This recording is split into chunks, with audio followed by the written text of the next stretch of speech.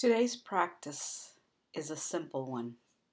You're going to focus on loving yourself, doing something that you enjoy, taking time for yourself, not putting yourself down, making yourself the center of attention. I've read recently in a number of books that love is really all there is. It's really the main reason we are here, even though if you look at the news, it would be kind of hard to get that kind of message. Last night I was reading a book entitled Paradise in Plain Sight, Lessons from a Zen Garden.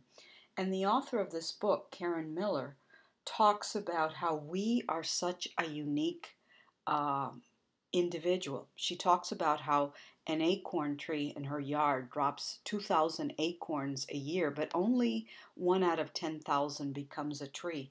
So if we really think of who we are and how unique we are, um, it's really a very amazing thing that out of all the possibilities, we exist. So we do matter.